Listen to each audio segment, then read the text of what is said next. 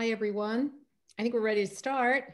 Welcome and thank you for joining us tonight for this special event featuring 4 RISD alumni whose creative spirit and entrepreneurship mirror those of RISD's founder, Helen Adelia Rowe Metcalf.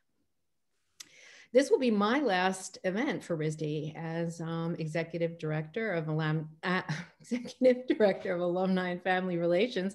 I'm going to be retiring, and I couldn't be more honored than to conclude my tenure by convening these amazing women for a conversation with each other and with you about their inspiration, challenges, and the passions that sustain them. Before we jump in, I want to go over a little bit of housekeeping. You have all been muted for the presentation, and we encourage you to post questions in the Q&A feature. We'll do our best to answer them in the second half of the program. Our panel tonight is moderated by Renee Watkins Payne, a 1983 graduate of RISD in graphic design. I've had the great pleasure of working with Renee on the RISD Multicultural Group, the Martin Luther King celebrations, RISD Diversity, and more. She is the founder and director of Favor Design and Communications, a multidisciplinary studio specializing in brand identity, art direction, and design. Renee has worked in the field of design for over 25 years, holding creative and executive positions spanning the marketplace from community organizations to Fortune 500 companies, presenting messaging that is fresh, compelling, and highly effective. Recently, Renee launched Included, a dedicated initiative of Favor promoting social equity, human dignity, and environmental justice. Renee is the recipient of numerous design awards and recently completed a 4-year diversity fellowship at RISD, where her work focused on social equity and inclusion design initiatives, as well as teaching art for social change in partnership with the social justice organization Sankofa. Renee recently shared with me that she's been working with the Daughters of the Movement, a group of women who sat at the feet of those who were on the front lines of the civil rights movement. Really exciting stuff, but I'm going to let her tell you more about that and the other important work that she is doing. So it's my pleasure now to introduce Renee Watkins Payne, sorry. You need to unmute, Renee.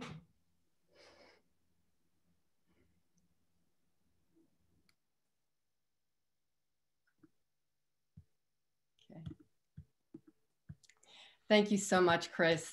It is an honor for me to moderate tonight's Alumni Founders panel. My life has brought me back full circle to RISD. Years ago, my high school art teacher and a RISD alumni, John McPhee, drove myself and 3 of my high school classmates to Saturday morning figure drawing classes at what he claimed was named the best art school in the country, the Rhode Island School of Design. It was my first exposure to RISD that would connect me to lifelong valued relationships, experiences, and lead me to explore illustration and graphic design. Never would I have thought I would someday complete a social equity fellowship last June here at RISD and help set a foundation towards social and equitable change at the institution for a number of design initiatives. It was towards the end of my fellowship last year, I had a moral responsibility to dedicate an arm of my company, Favor, to social equity and inclusion initiatives for the world. Right before the pandemic, Included was birthed. And it has been a season to pay it forward creatively, culturally, and intentionally through my design business and as an educator and mentor to a range of students and young artists in these very, very critical times. It has been a focused time supporting the National Black COVID Alliance in creating communications platforms that bridge data and emotion and really honor Black lives that have been lost to COVID-19. And myself and my team have been working with Harvard University's Office for Diversity and Community Partnership around unconscious bias, a very, very important issue and concern for the world right now. And we're committed to helping Harvard connect internally around unconscious bias and bring forth the voices of the Harvard community and also represent artistic stories that represent who Harvard is right now. And we're honoring the civil rights leaders, as Chris had mentioned, with the Daughters of the Movement. And they are the daughters of the movement. It's Gina Belafonte, who is the daughter of Julie and Harry Belafonte, Alasha Shabazz, who's the daughter of Malcolm X, and Betty Shabazz. And just to name one more, Hasna Muhammad, who's the daughter of Ozzie Davis and Ruby Dee. So it has been a complete honor really using myself, my gifts, my heart for this world right now through my design firm, Favor and Included. And it is an honor tonight, again, to be before you and really honor Women's History this month with an exciting panel of alumni designers and founders carrying the entrepreneurial spirit of Helen Adelia Rowe Metcalf. Our first panelist is Sarah Durham. And Sarah is a 1992 graduate of the illustration department at RISD and is an entrepreneur and creative consultant with a passion for helping nonprofits communicate more effectively so they can advance their missions. She founded Big Duck in 1994 to help nonprofits increase their visibility, raise money, and communicate more effectively. In 2019, she acquired AdvaMedTech, which builds and supports websites for nonprofits. She spends her days guiding these businesses and talking with nonprofit leaders about their communications. She was named the top fundraiser under 40 by Fundraising Success magazine in 2006, and one of the most influential women in technology by Fast Company magazine in 2010. As an adjunct professor of NYU's Robert F. Wagner Graduate School of Public Service, Sarah taught strategic communications to other aspiring nonprofit communicators for many years. Sarah, I'm going to turn it over to you at this point. Thank you. All right. Thanks, Renee. It is really awesome to be here today. I also just want to give a shout out to Claire from RISD, who is working behind the scenes. She's chatting out things as we go today. And also thank Christina for putting this incredible group of people together. It's been really fun to get to know my fellow panelists, and Renee, really inspiring to hear your story and your journey too. So thank you for sharing that with all of us. I'll just tell you a little bit about my journey. I'm curious, and I maybe the questions we'll get from those of you who are logging in live will help us get to the bottom of this, but I'm curious why you are all here today, what you're interested in. If you're interested in our stories of being founders or business leaders, etc. I'll tell you a little bit about my journey. As Renee mentioned, I graduated from RISD in 1992 with a degree of illustration, and that was a recession. And I came back to my hometown, which is New York City, and started trying to get some freelance illustration work and started doing some freelance graphic design work. And I was lucky because I had two parents who were in advertising in New York, and I had good connections. And I kind of networked my way into a lot of different opportunities. And when I was in my early 20s, I found myself in a situation with a freelance client who essentially had enough work for me that I took an opportunity to set up my own company. And so I founded Big Duck kind of by accident in my early 20s, which I actually highly recommend because you're kind of young enough, brave enough, and have like no mortgage, no big responsibilities. I just thought, I'll give it a shot, see where this goes. And I wouldn't have thought that 27 years later, I would still be working in this business and leading a company that has grown to have, I think right now we have 17 or 18 people on staff, and working with organizations like American Friends Service Committee, which is the social justice arm of the Quaker movement. We've rebranded the Center for Constitutional Rights, the Shriver Center on Poverty Law. A lot of health organizations worked deeply in education.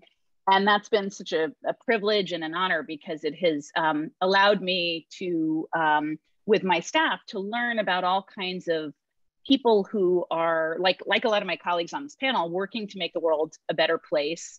And as an agency that works with nonprofits, I often feel like what we get to do is we get to be sort of like the pit crew that helps an organization kind of change the tires, get a tune up, get stronger, get better, maybe be faster and then get back out on the road so that they can do the important work of advancing their mission. In about 2000, I made the decision to specialize in working with nonprofits, and we've developed a lot of very specific skills and things we do to help nonprofits, and developed a team that's very specialized, and that's been a great journey. And then more recently, 2 years ago, Renee mentioned I acquired a second business called Advomatic. Advomatic is a company that builds websites for nonprofits and supports nonprofit websites with a lot of higher ed clients and social justice clients. And so for me, as a founder of a business and an entrepreneur, I've thought a lot, and as we prepared for this panel, I've thought a lot about what it means to start a business and to lead a business. And I identify as a cisgender white woman, Jewish, native New Yorker. And, I bring all those identities to my business. And I have found that over the years, I've definitely faced some challenges, and I would say some unconscious bias and maybe explicit bias as a woman and as a business leader. And we can talk about that more later on in this panel if it feels appropriate. But I've also faced or been privileged with huge privilege, being in New York, being in a city that there's just so much opportunity, and starting a business to help nonprofits at a time when there weren't a lot of businesses helping nonprofits, and being able to really dig into something that I'm passionate about, which is how communications and the nonprofit sector work together, and be there during the rise of social media, during the rise of thinking about branding as a strategic tool that might also benefit nonprofits. That's been a great privilege.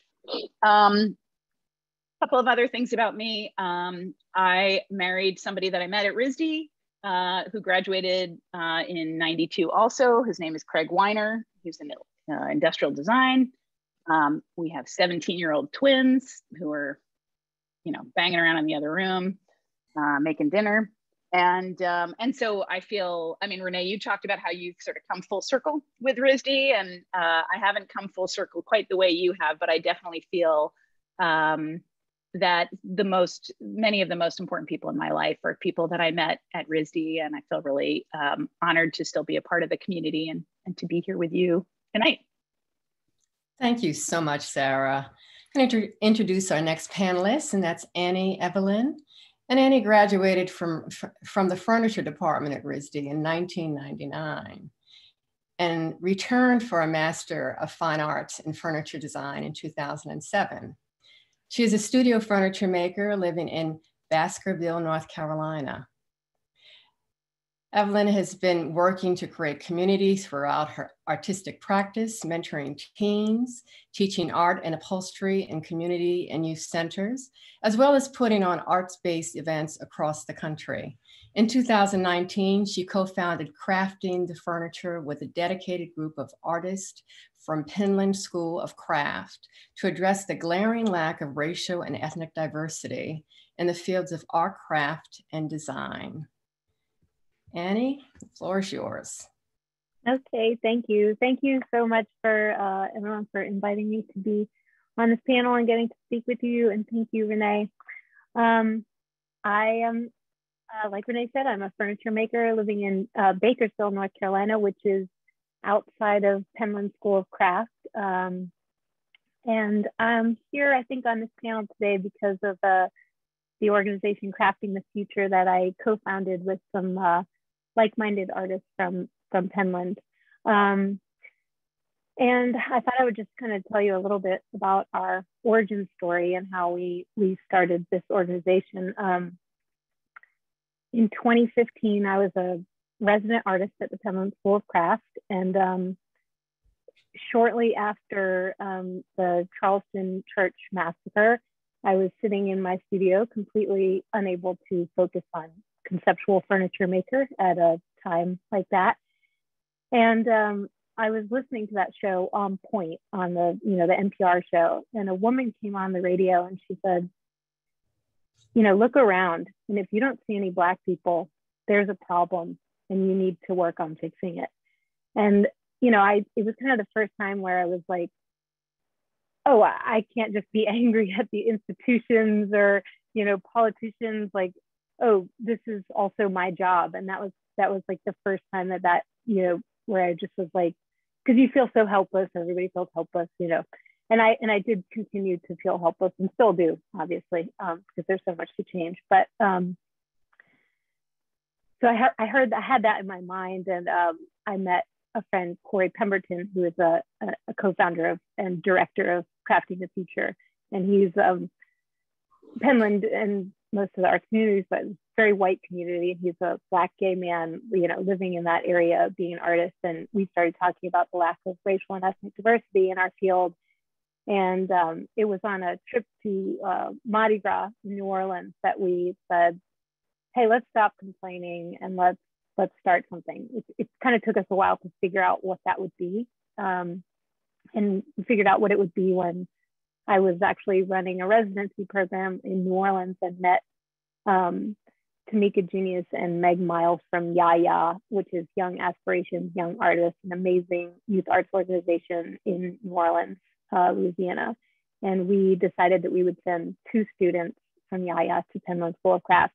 So Corey and I and a group of about 15 other people from Penland, a diverse group of artists who, you know, were tired of the same old story, started a Kickstarter campaign, and we raised $8,000 and sent 2 students.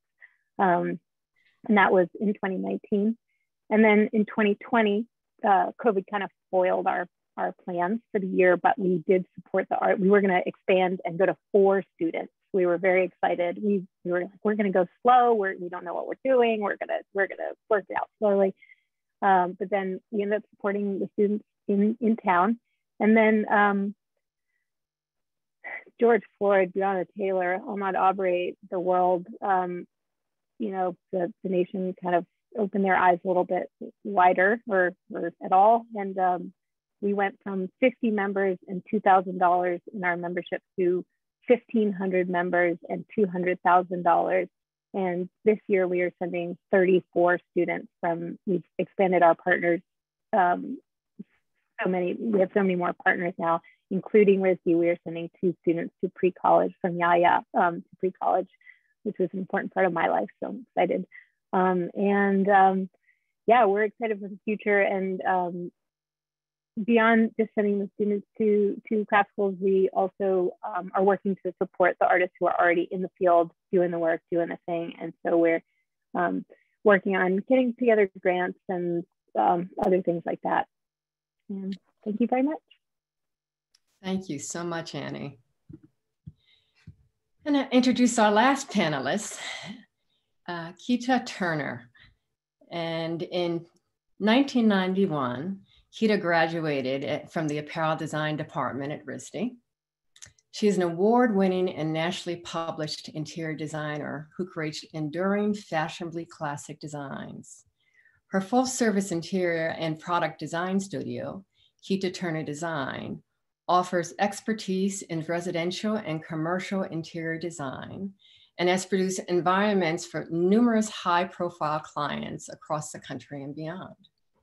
Keita and her design work have been featured in the New York Times, the Wall Street Journal's Off Duty, Architectural Digest, Elle Decor, Essence, and many more. Keita has won numerous awards and honors and served on the House Beautiful Magazine Advisory Council for 2020 and 2021. She was a member of the Point Market Style Spotters Alumni 2020 team and is a founding member of the Black Artists and Designers Guild. Keita has added home decor product design to her repertoire with her fashionable vintage and contemporary pillow collection, Livy and Neva. In 2020, House Beautiful magazine named Livy and Neva Pillow Collection an online store to the annual roster of the best home stores in America to shop now. Keita, you have the floor. Unmuted. Hi, everyone. Thank you so much for having me amongst this esteemed panel. And I just want to thank Christina, just thank you for just being a supporter throughout the years. I feel like we've had an opportunity to work together, whether I was being a judge, for, or what do we call it? I forgot what you call it, like the RISD portfolio reviews to various projects and events throughout the year.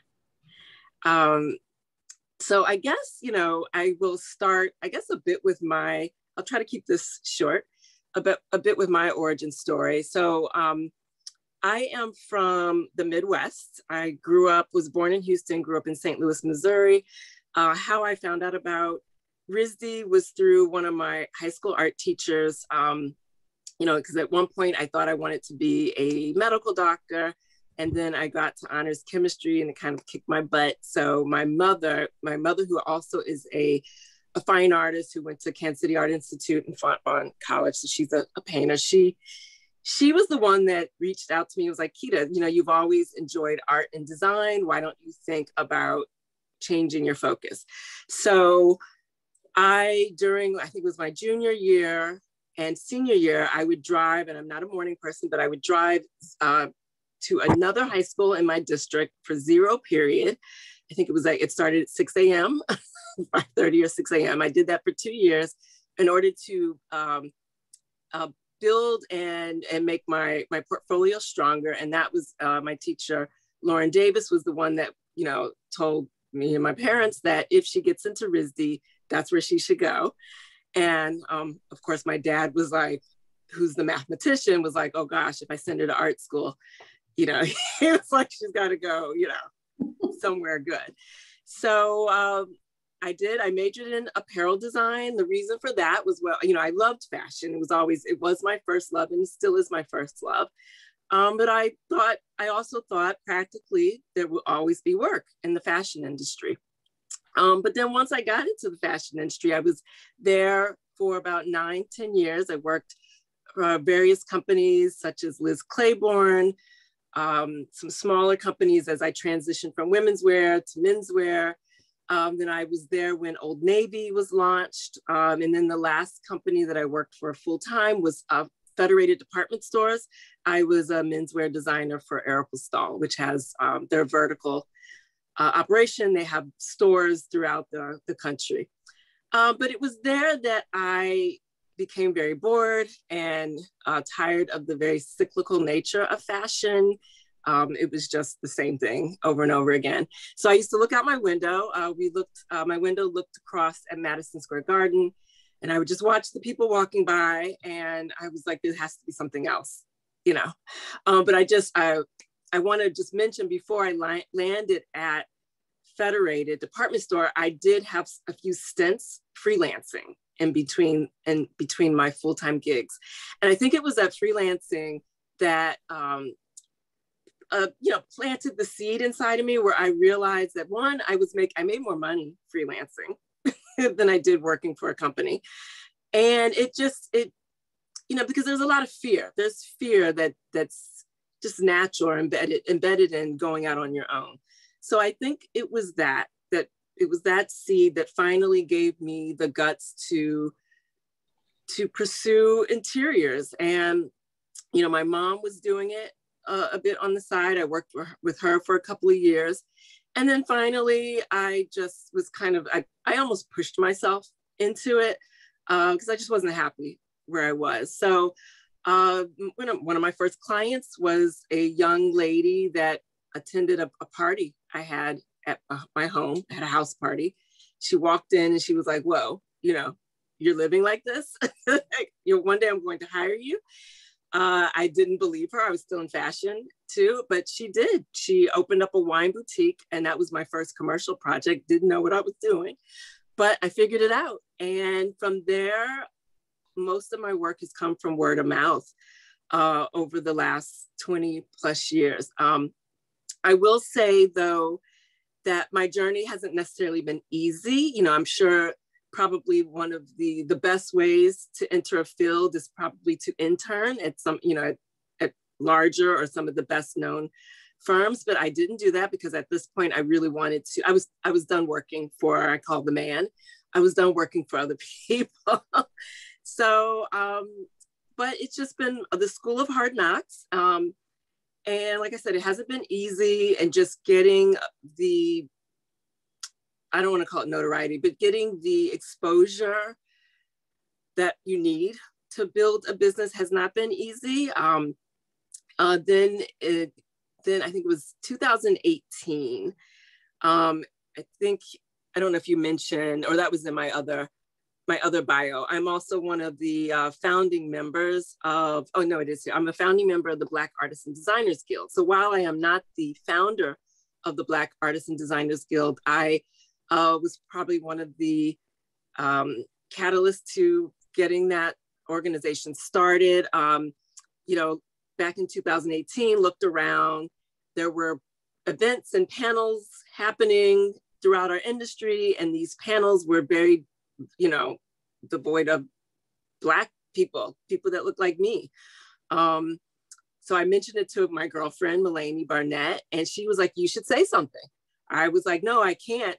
I'll be blacklisted. I can't say something, you know, I can't. So again, riddled with that fear of speaking out and speaking my truth and our truth. So she did. She was in the business, but not really an interior designer. She was a product designer. She did. It rattled the industry. From 2018 on out, things have changed. You can even look on my press page. You can visually see where I'm starting 2018 on, where I'm starting to get more press from Architectural Digest, Elle Decor, House Beautiful, bigger names that were before were just basically virtually ignoring us. If we were not one of two Black designers that they decided that they would throw their hat behind or give all of the press and prestige to.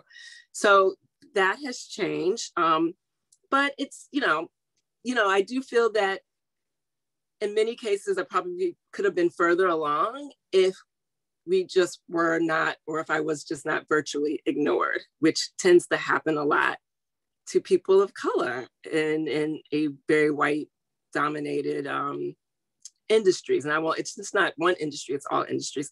And then from there also, I started my line, Livy and Neva, which is something I have been wanting to start forever. And again, fear kept me from just, you know, going full throttle and doing it.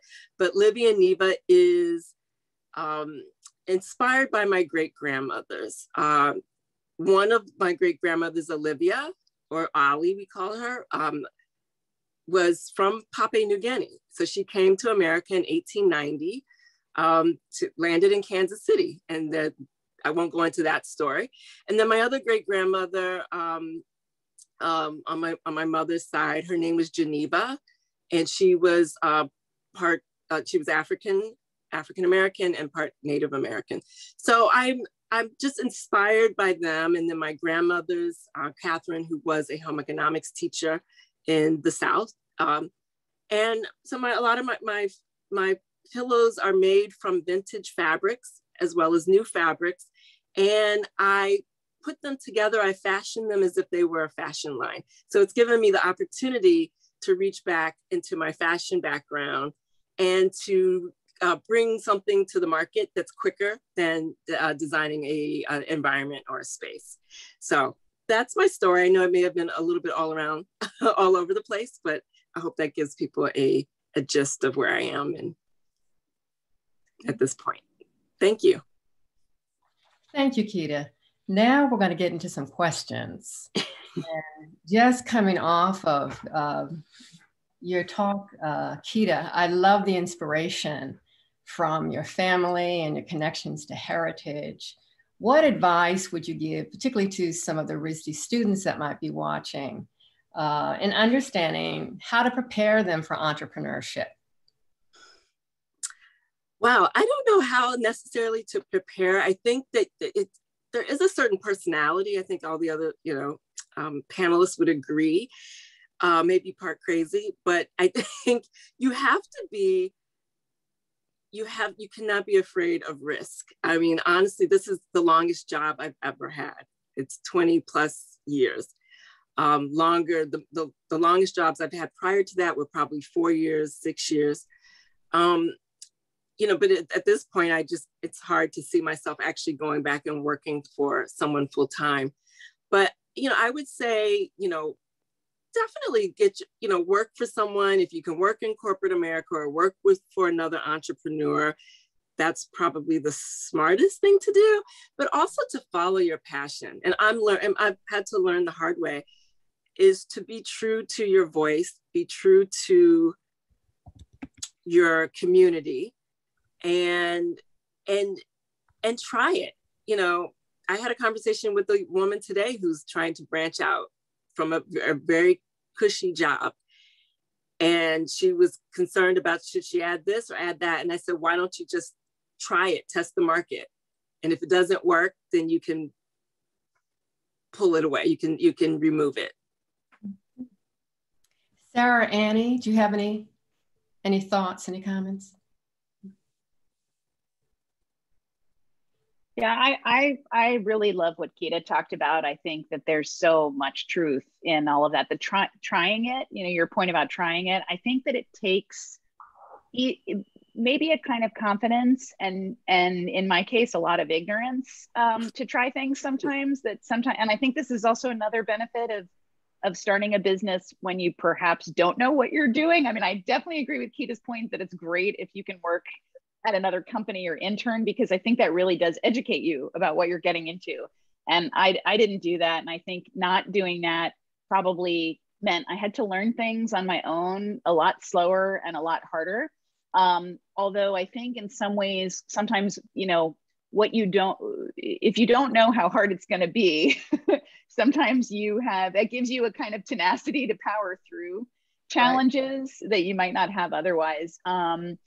But I think that being an entrepreneur or a business owner, I mean, I think Keita's totally right. It's hard work and it does not come easy. And it does come with, there's the sort of sexy part people imagine, like the autonomy that you have or the power that you have or the flexibility that you have. That's true. But there's also, it takes a lot of tenacity, because there are definitely hard times, dark times. If things hit the skids financially, you're the one who doesn't get paid. If you have staff, you're paying your staff, but you're not paying yourself. You're the one who's, getting the debt or stress or whatever. So I think it takes a lot of confidence, a lot of vision, a lot of inspiration, tenacity, and hard work. And I think you have to believe in your own voice. You have to believe in that you have something to say. Thank you. Annie, do you have any thoughts? Yeah, I'll just kind of, echo what they're saying. I think I call it, signing my name on the dotted line. It's like I sign up for it if I'm ready or not. And once I've got my name out there and I said I'm going to do it, I have to do it. I mean, and that's, I walked into Yaya and was like, I'm going to raise money for a scholarship. Hadn't collected everybody up yet. Didn't have a plan. Didn't know what was going to happen.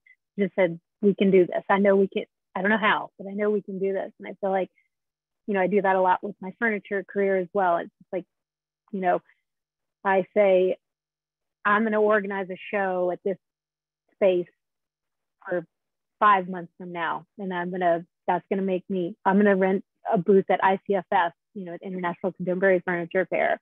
I'm going to do this or that. And it's like, once you sign up, you got to make it happen, because there's accountability. So that's what I like to do. Yeah. Well, you're all doing amazing work. And I'd like to know, as 3 females, how does that affect your work and your path right now?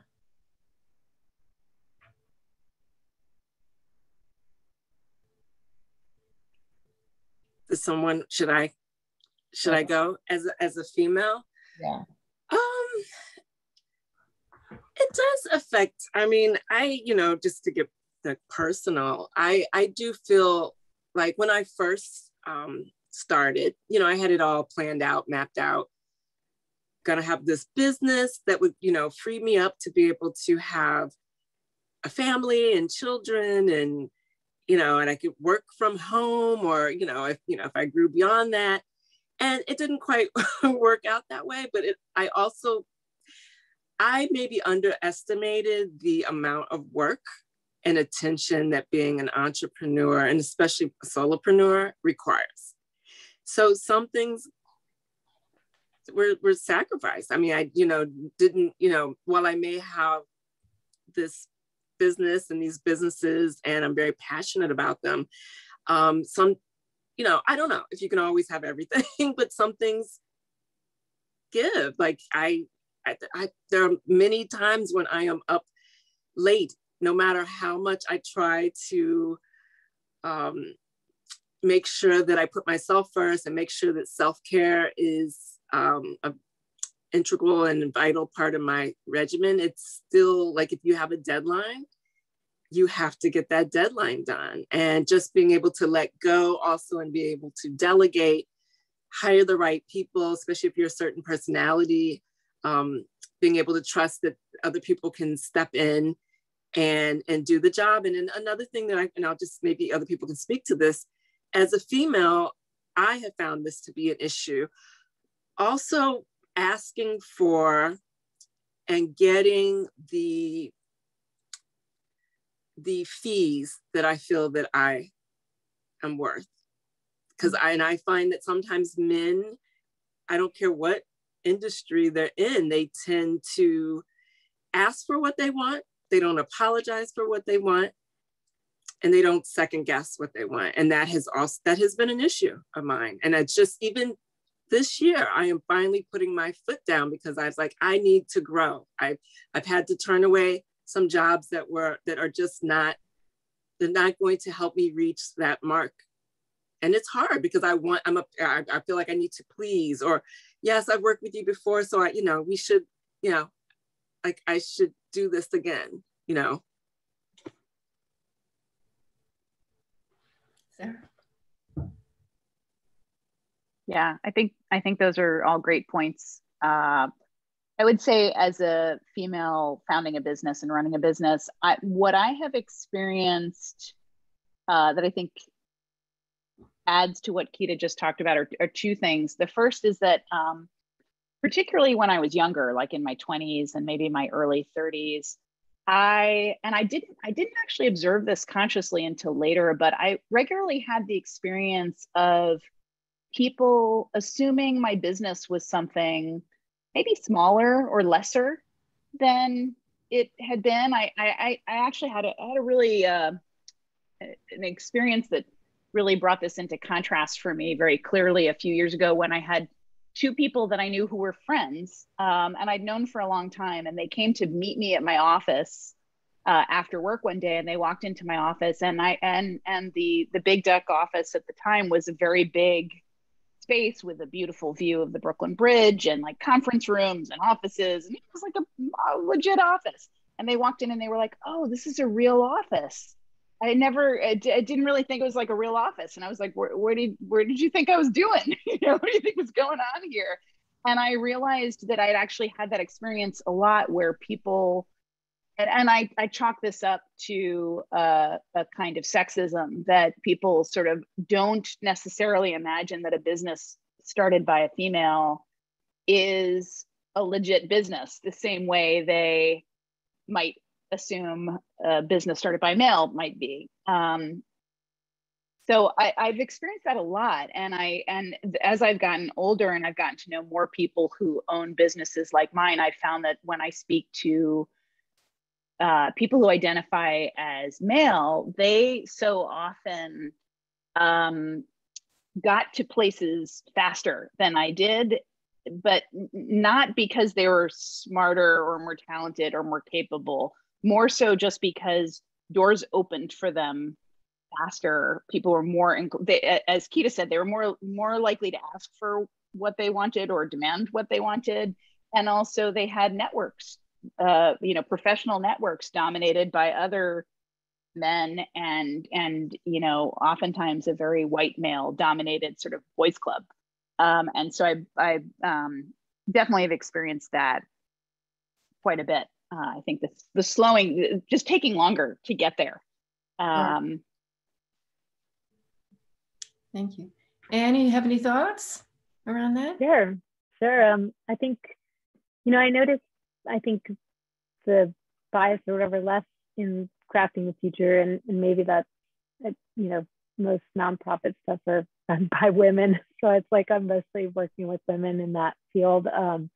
And our director of crafting the future is a man, and so maybe, I don't know. We haven't dealt with that very much there, but as a female woodworker, I know all about all that. Very much so. I mean, people will come into my studio and stand in front of my table saw and ask who makes the furniture. And it just like, makes my head spin. And so yeah, there's and I always say it's like, we believe men, and I think women do too. It's not just men, it's like we all believe men when they say they do this, they do that, they can do this if they've never done it, and then, women, we don't, female identified people don't recognize as much, like I can extrapolate, well, if I can do this, I can do that. And, I've done all this stuff, and of course I can do whatever I want. And so, yeah, I teach sometimes, and I definitely try to drive that point home to all the people who question whether or not they can do whatever they want. Thank you. We talk about the business side, but then there's the self-care side. And I'd love to hear a little bit more about self-care. How do you all take care of yourselves, and what advice would you give to other young entrepreneurs or those that have been out in the business for a while? Let's talk about self-care, particularly in a pandemic year. Get sleep, which I'm not very good at. But, you have to know your clock. I know I naturally need 8 hours, but a lot of times I live off of 5, just because, again, the nature of my business and the fact that I, obviously probably need to scale and get more help. But the older I get, I realize that sleep is like the other day I was in the bed. So I was like, this is just heaven. Oh, this feels like heaven.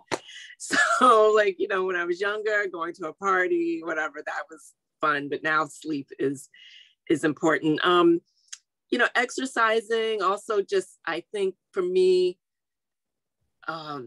really making sure I have a more productive day, or putting processes in place that I feel that work and allow me to run my day and my businesses better. So whether it's, Mondays and Fridays are for discovery phone calls and meetings, and Tuesdays are for meetings, then every other day allows me to, block out days. Like, so if Thursdays are for invoices and proposals, I find that allows me to run a more, I don't know, whether it's having control or just feeling like I know I have processes. So I know it allows me to organize up here and then organize externally. And to me, that's part of self-care, and letting go of what I don't need. And saying no. Learning to say no. Important one. We actually have a few questions from the audience, and I want to make sure we can get those in. So I'm going to shift to those questions right now. And the first one is, you each talked about either family members or teams to provide guidance and support. How would you advise students that might not have that resource? For example, first generation to college students. Sarah, you want to take that? Yeah, I mean, I think that it is a great gift to be blessed with people who support you. But the most important asset you have, if you're going to really do anything, is your belief in yourself and your own vision. And as you, I mean, for me, I think some of the most critical things I've learned about business, I've actually learned just from reading books. and talking to other people and asking people, reaching out to people to ask questions and to try to develop a mentoring environment for myself over the years. And I mean, I think sometimes the notion of a mentor, I don't know, I've never found that the traditional notion of a mentor has worked for me. I can't say that there is like one person who over 20 years or 30 years has been a mentor. But what I have found really, really valuable is when I see somebody doing something that kind of amazes me and I think I can learn from, I have over the years tried to write to those people or be in touch with them and just say, like, could I just pick your brain in a quick conversation about that and just learn a bit from you? And I find that sometimes people become almost like micro mentors. Like, you don't go to them all the time for everything. They're not committing to talking to you forever, but they're happy to have a couple of conversations and help you figure something out, and really appreciative of the opportunity to connect with somebody new or unexpected. So I would say, you know, reach out to people you admire, talk to them, and build a network. And I think RISD, if you're a RISD student, is a great resource for that, because you have the alumni network, you have, you know, people like us, you have, you know, the faculty, and over the years, I think you'll find your colleagues who are students are going to be a great resource too. Great, thank you, Sarah. Next question. What advice would you give to yourself through time, first as a RISD freshman and then as a 25-year-old?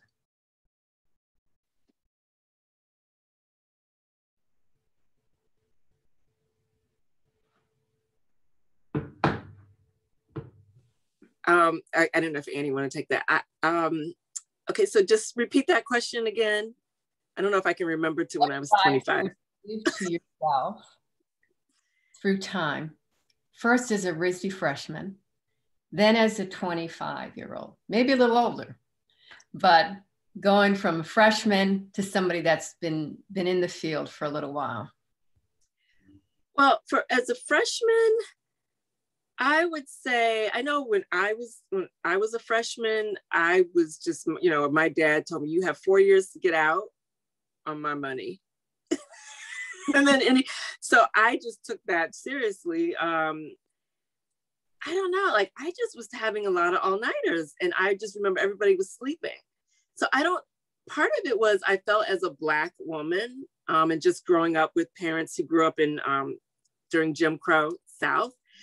My parents always told me, you have to work harder, you have to be smarter, you got to just work 300 times harder. So I just really, I think I took that literally, because I didn't want to fail out. So maybe I was lacking some self-esteem, you know, just thinking that I had to just, you know, I don't know if I was necessarily having imposter syndrome, but I just was like worried about, are there people going to be much, you know, better than me? And, you know, and the truth is, yes, in life, you will be more talented than some people, and there will be people who are more talented than you, but you can't worry about looking around. And I'm still learning that lesson, even as a 50-year-old woman, that you can look around. If you look around, that's the worst thing you can do. At some point, you have to just believe in who you are and believe in what you have to bring to whether it be your trade, whether it be your community, the global community, or whoever. We all have some nuggets that we can disperse and that people can take away and learn from. But again, we just like Sarah said, we have to believe in ourselves. And on that point, sorry. Oh, I was just going to add a little bit, but we can move on. I don't know. No, Annie. Okay. I was just going to say, you know, freshmen, 25, 35, 45, 55. But I think like the biggest thing that I've learned is that, you know, when we were kids in our bedroom doing our art projects, you know, success wasn't defined. It was, we were expressing ourselves. And that's like what to hold on to. Like you know, you get competitive when you get in school, you get competitive when you're in a job. And it's just like, why are we doing this? It doesn't have anything to do with like an external, assessment of success. So, your next piece is what you should be striving for, your next thing, your next personal success. And then, I think when you're, focused more myopically on to being the best you and doing the next project better than you are, people do notice that. And it's just, then you don't get so emotionally caught up in the, it is when you start, it's emotional, like feeling like, oh, that person got, this award and I didn't, and, I must be bad. And it's just not true. It's not why you're making work, and it doesn't matter. And there's so many talented artists who have lived and died in obscurity, and it's okay. Doesn't matter. Well, as time is going by so fast, if you could give one piece of advice as a takeaway to our audience tonight, what would that be connected to entrepreneurship and direction from each of you?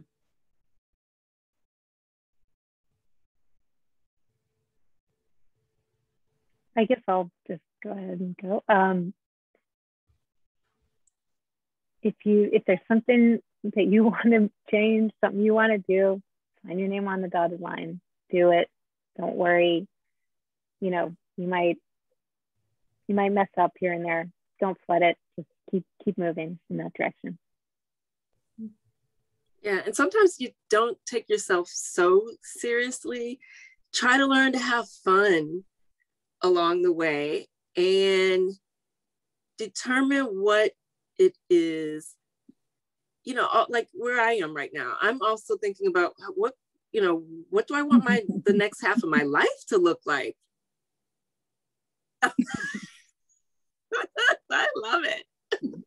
If I knew Annie's how to put my mustache on. Annie's thinking, what does she want to look like for the next 5 minutes?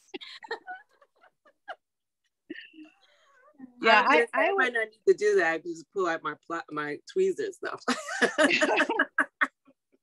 And I would add, I love what Annie was just talking about, remember when you were that kid making art projects in your room. And I think that kind of internal dialogue that you have with yourself when you fell in love with making things, I think that's the same dialogue and the same inspiration and creativity you bring to starting a business or running a business or anything you do.